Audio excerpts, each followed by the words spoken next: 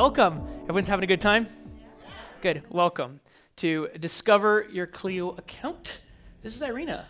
I'm Irina. Tell us about yourself. I am a senior product designer at Clio. Basically, my job is to make sure Clio functions the way you expect, that it's intuitive, and that it looks great. And I've been a Clio, annoying David in the halls of Clio for about 1.5 years now. And this is my best friend, David.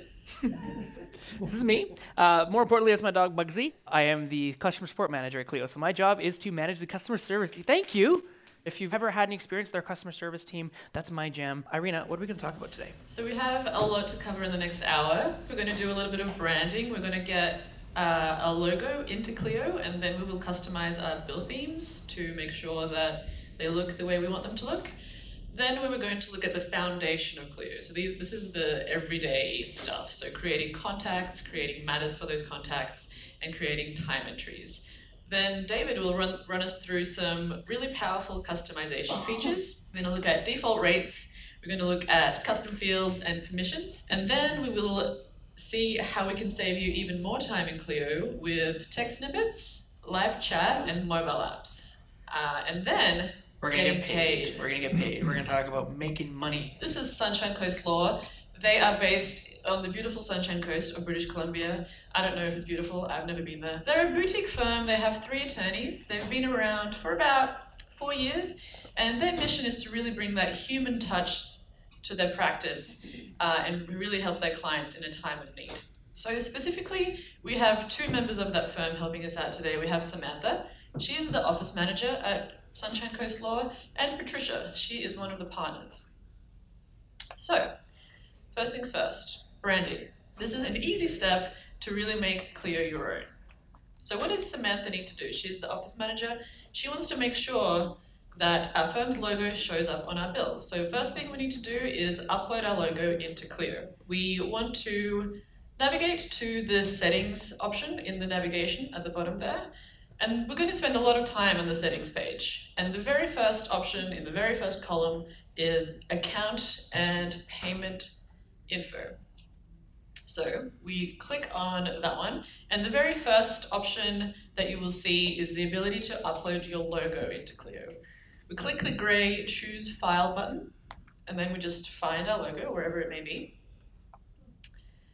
Ours is right there. We click open. And then we click the green upload logo button. And that is really as simple as it is. It doesn't get easier. No, it doesn't get easier. Then you'll see our little preview there. That means the logo's been uploaded. And just we need to make sure that we scroll to the bottom and click the save new information button. Otherwise it won't save. That would be embarrassing. The logo can be a GIF, a JPEG, or a PNG. If those things don't really mean anything to you, I would just suggest uploading a JPEG. Chances are you have your logo in that format. And also the logo shouldn't be bigger than 2 megabytes in size, and that is just for efficiency's sake. If you are downloading, tens and dozens and hundreds of bills, you don't want to spend that extra time downloading large files. If your logo does happen to be bigger, there's plenty of tools online that are free to help you reduce the size. For example, compressjpeg.com. Yeah, all you need to do is you can upload your logo and then it can compress it for you, and it's super simple. One more thing I would recommend is just making sure that there's not any white space around your logo, because that'll really help it align nicely on your invoice just the way you want. So for example here you can see we have white all around the logo. What we want to do is just to crop that tightly, just like that. And once again, there are free tools available online to help you do this. imageresize.org. If you check out that site, you'll be able to do that cropping there. So next we are going to look at bill themes. So basically bill themes, like we found out in the Kahoot, they are a powerful set of tools to help you customize your bills. Basically make sure that your bills look the way you want, they have the right colors on them, your logos on them, the right information is on them. So what Samantha wants to do is to make sure that the bills Sunshine Coast Law sends out reflect the brand and are structured the way that they want. So let's take a look at where bill themes live. And guess what? Once again, we are going to the settings option. Except this time, we want to navigate to the very right-hand side for Clio settings, second option. It says billing. When we click on that, we will see that our logo preview is already in there, which is a good sign. That means we've uploaded it correctly. And then if we go to the second tab here, it's called Bill Themes. Yep, that is where our bill themes are. We'll click on that. Now every account will have one default theme, which is what you can see there. That's the preview for it. And that is the one we want to edit. We can also create a new theme by clicking the green New Theme button. And there all I need to do is add the name and save it. We're not going to do that today. Another option to create a new theme, which is what we'd recommend, is clicking copy. So that will just make a copy of your default. And chances are you'll have a couple of themes that the basics are all the same, but you might have a small tweak that you want to create. So for example, one could be overdue. So you don't want to have to set up all of your things again in a brand new theme. You just create your default with everything you want, and then you click copy. If you want to make your copy the default, just click the set default link above the new preview. Now let's take a look at what's inside the theme when you click through. There's a ton of different options, as you can see here, and each of those options have sub-options and sub-options again. And then as you make changes, you will see the preview reflected with those changes below.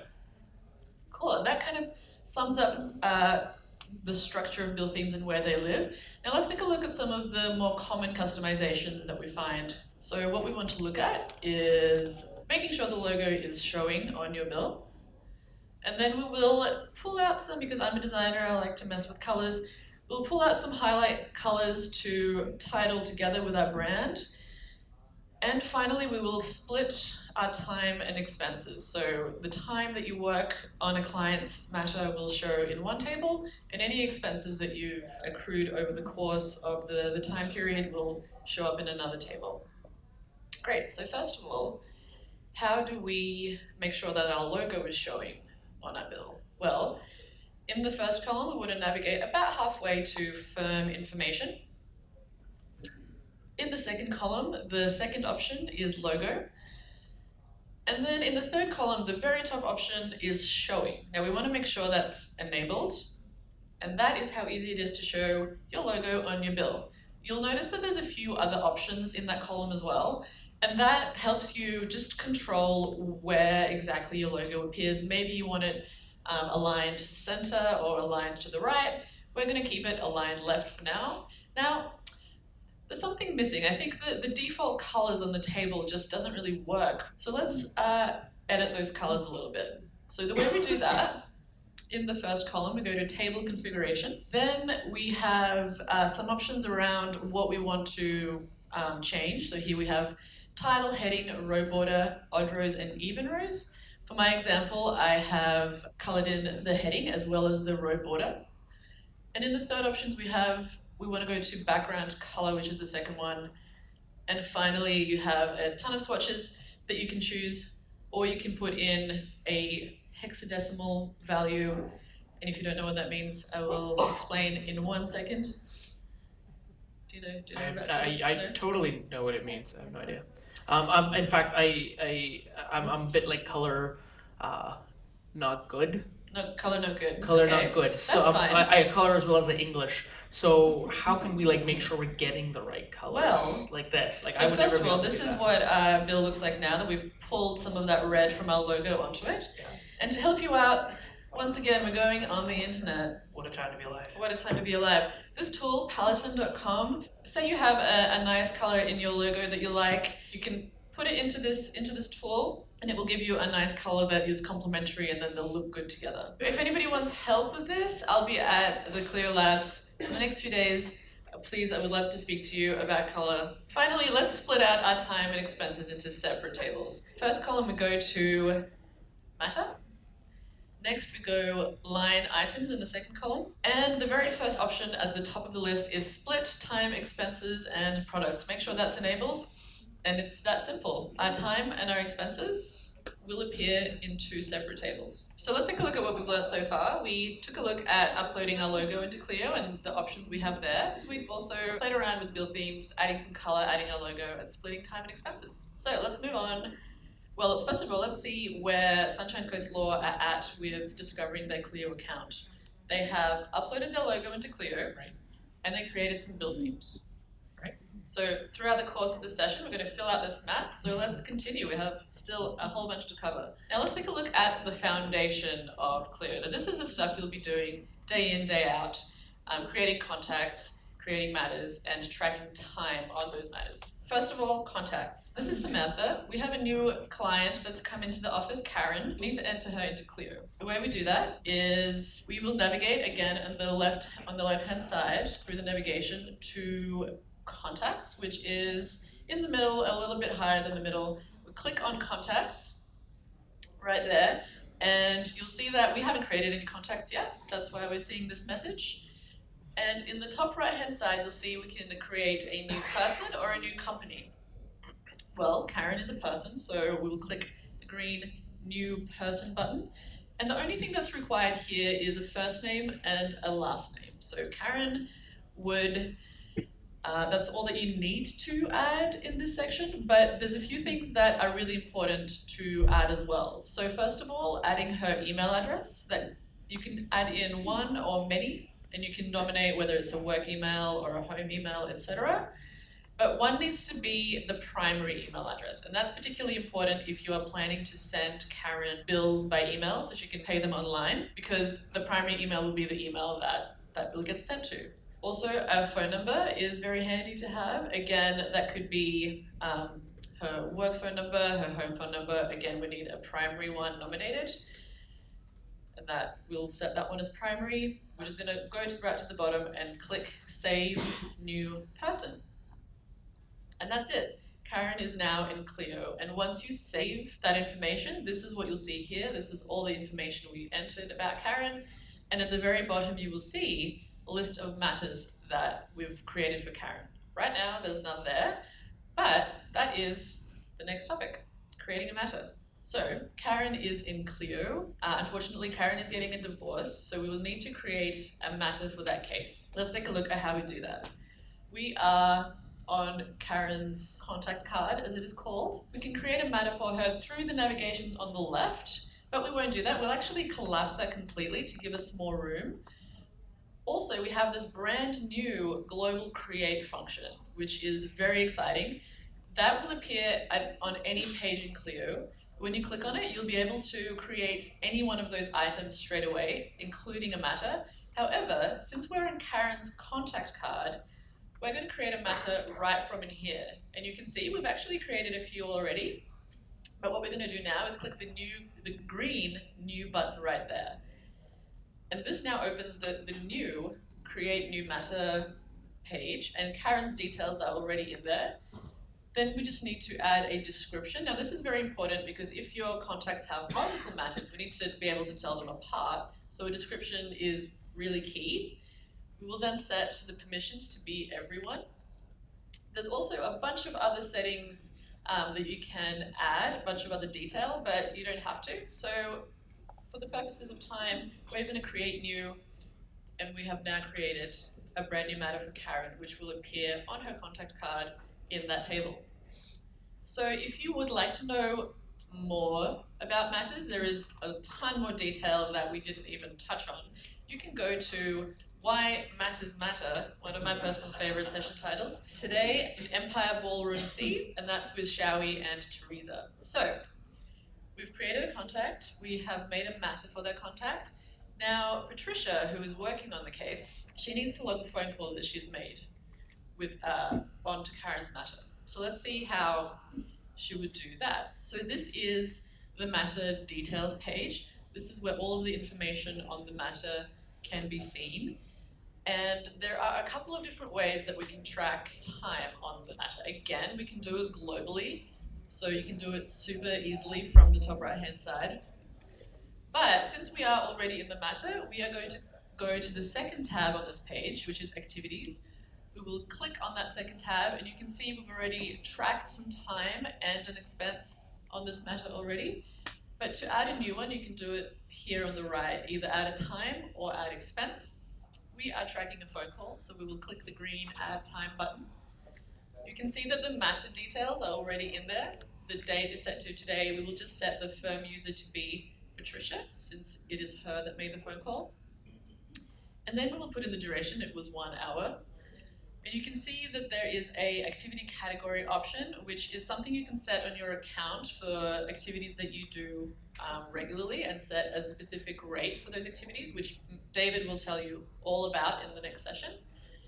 And you can see now the rate will update to match that activity that we just set. We will add a description, which will be discuss next steps. We're discussing next steps with Karen. We're saving the entry, and you can see the description in the table pulls in the activity category, as well as that note that we made about what the call was about. So that will come in together. And that is how easy it is to add a time entry in Clio. So let's take a look at what we just covered.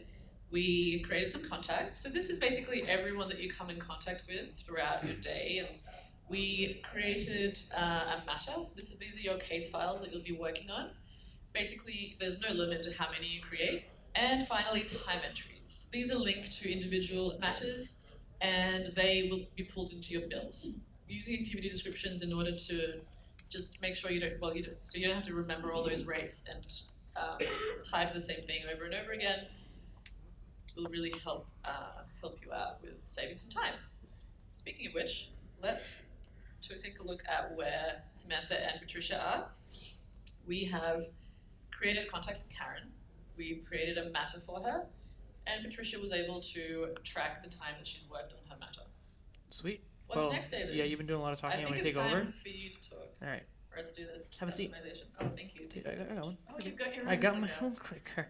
Moving on up in the world. All right, we're going to talk about customization and how to make your Clio account your own. We're going to start right in with rate hierarchies. Clio's really been designed to be able to make it easier for you to bill at a consistent rate so that you're not having to remember, oh, what did we charge them last time? And did we do that right? And what's this person charging? Or what about this case is charging this? And this client's being charged this. Clio's going to remember that for you. And I want to take some time to go through the default rate, what we call the rate hierarchy. And I'm going to give you my wannabe legalese. I kind of make it up as I go because I'm not a lawyer. I'm a customer service guy. All right, let's talk a little bit about this. So user default rate is your base rate. Let's say we got Steve. He's the guy that works for me. And Steve, he's going to charge a base rate of $100 per hour.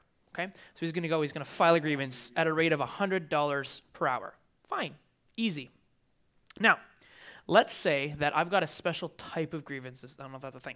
I'm going to file a special type of grievance. I'm going with the I don't know law shtick, by the way. Let's say we're going to charge $150 per hour for that specific activity, that activity description. So despite the fact that he goes ahead and he charges $100 per hour, if we tie on this activity description to it, it's going to charge $150. So it's actually going to supersede his default rate, and it's going to apply whatever rate was attached to that category. Now, let's say we've got a client that's come in whose name is Matthew Moneybags. Matthew Moneybags, as the name would imply, has a lot of money. So he's actually agreed to let us charge him $200 per hour. So even though I'm filing this special grievance, which has $150 attached to it, and even though my default rate is $100, that's irrelevant because we're going to be charging him $200 per hour as long as it's a case that's associated with him as a client. Everyone following me? All right, there's more. What about Matthew comes to me and he says, I've got a very important matter to me. It's about my dog, okay? I'm in this dispute with my ex, and we're fighting over the dog. This dog is so important to me that I'm going to charge me $300 per hour. So we got a great rate from him. It's fantastic. So even though Matthew's default rate is $200 per hour, and even though we charge an activity description rate of $150, and we charge a user rate of $100 per hour, we are now going to charge how much? $300. Everyone's listening. Great. We're not done yet. We have our flat rate or non-hourly rate for that activity description. And basically, Matthew said, you know what? I'm done with this case. I want this dealt with. I'm going to give you $10 million for it. Don't we wish? So we're going to go ahead. He's going to charge that flat rate of $10 million. Now, no matter what the matter rate associated with it is, no matter what the client rate associated with it is, no matter how much you're charging for the activity, or no matter how much you're charging for that user is irrelevant because that flat rate is royalty when it comes to these rates, okay? So you really need to take some time here and apply these appropriately because you are going to save yourself some time. And we're going to look at an example of it right here. So Patricia says, I don't want to have to remember the hourly rate when I'm entering time on a matter. Obviously, the matter rate is going to matter to us in this case. So let's take a look.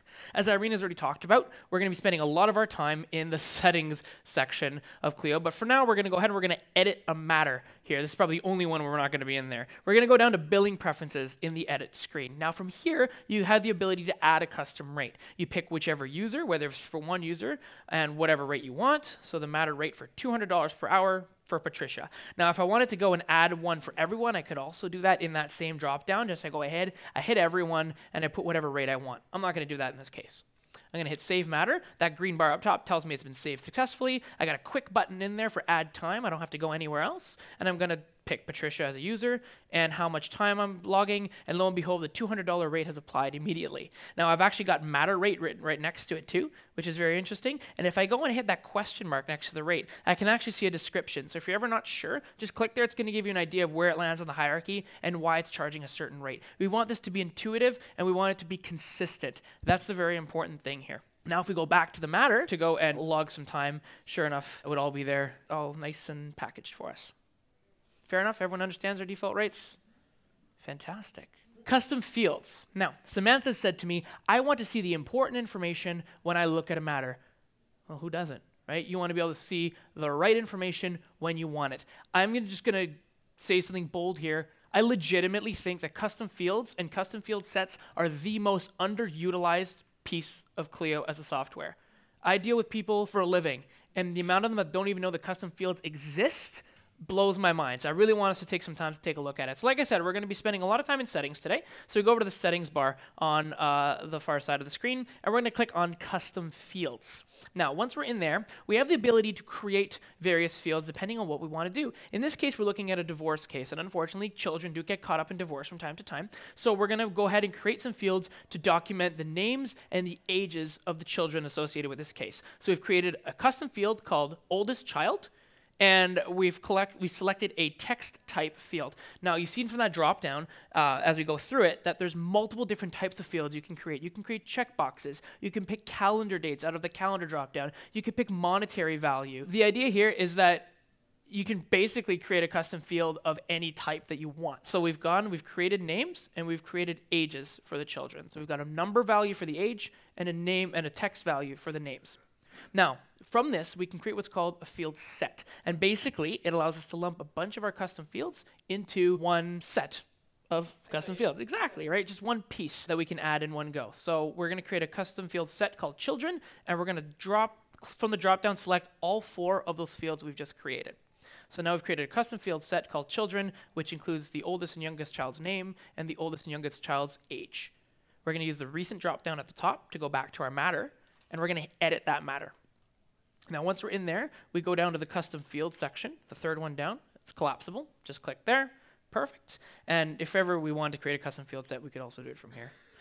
Now, we're going to go and we're going to select children. And just like that, it's going to populate all 4 of the fields that we've just created into that matter.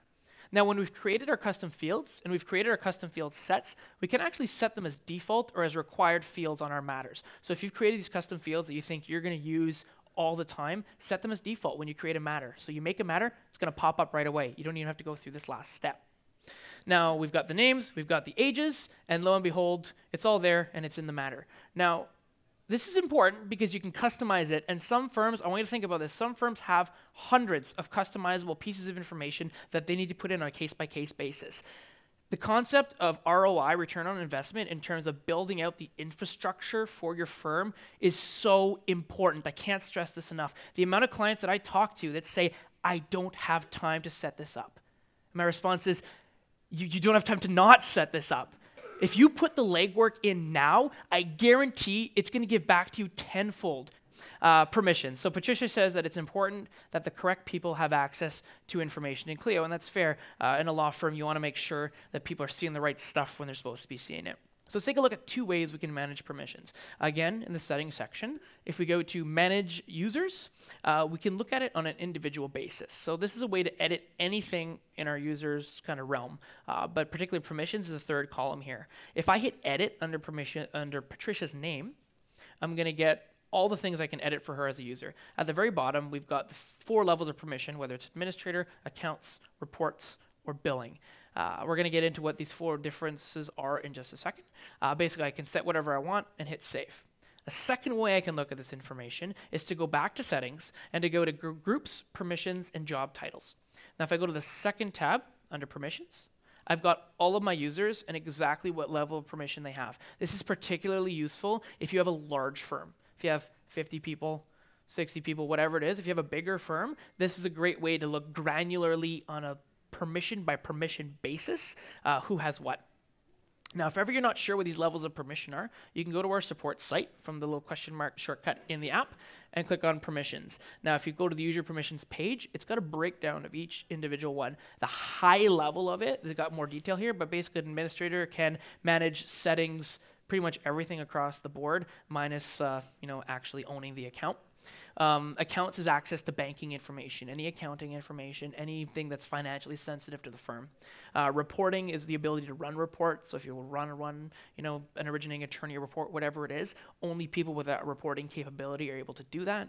And last but not least is billing, and that's pretty straightforward. You have access to the bills section of the interface. So whether or not you can or cannot access people's bills, approve them, run payments on them, etc.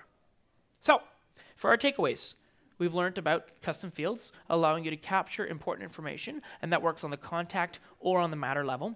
And we've looked at custom field sets and how it can group individual custom fields together into various groups depending on how you'd like to manage that area of your practice. We also looked at default rates, the hierarchy, everything starting from a user default rate all the way up to a flat rate activity description.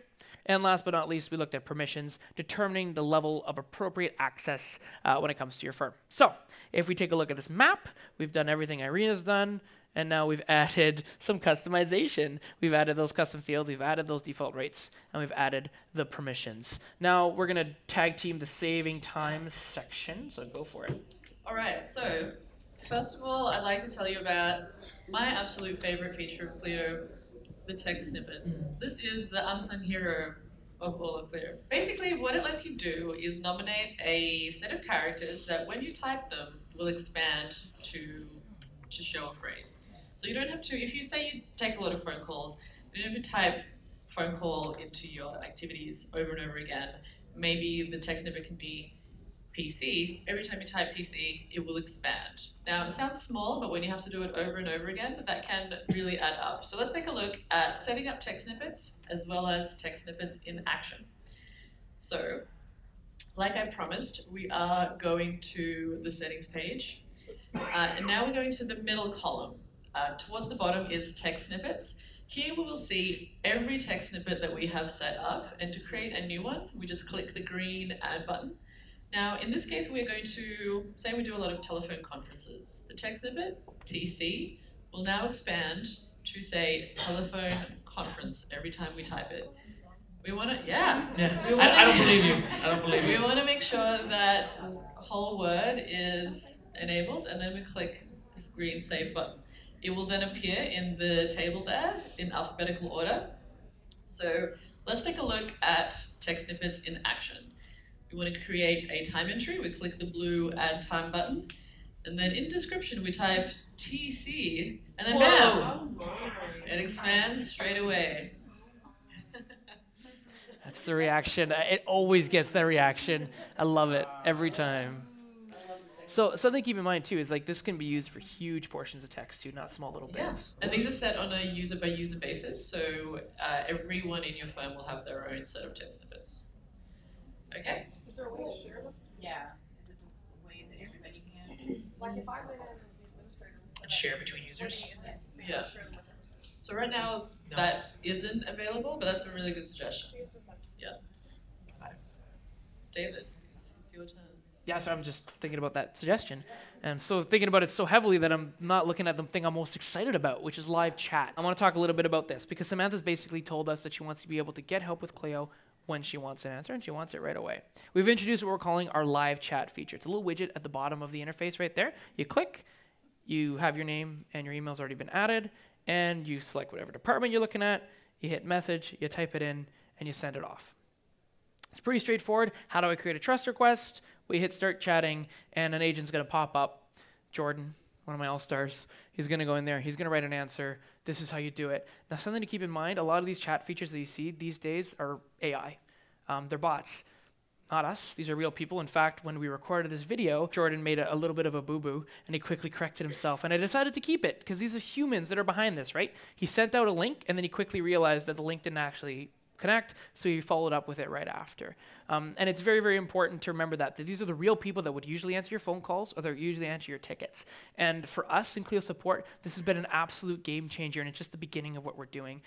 In high volume times, I was able to announce to the company the other day that we've been able to cut our response time into a third of what it was before we rolled this piece out. That's massive. For my organization, this is a game changer. This is what's going to revolutionize the way that we can help you. So if you're writing us tickets, stop. Get the answers right away. Chat into us. I've got the people that are just literally waiting to talk to you. That's what they're there for. So please use this feature. Now, a few people have said that it sit kind of weirdly in the old interface, but in the new design of the new experience, we kept the chat widget in mind, so it's not going to be in the way, not going to be blocking anything. Because I know that did come up in a few people that I've had a conversation with.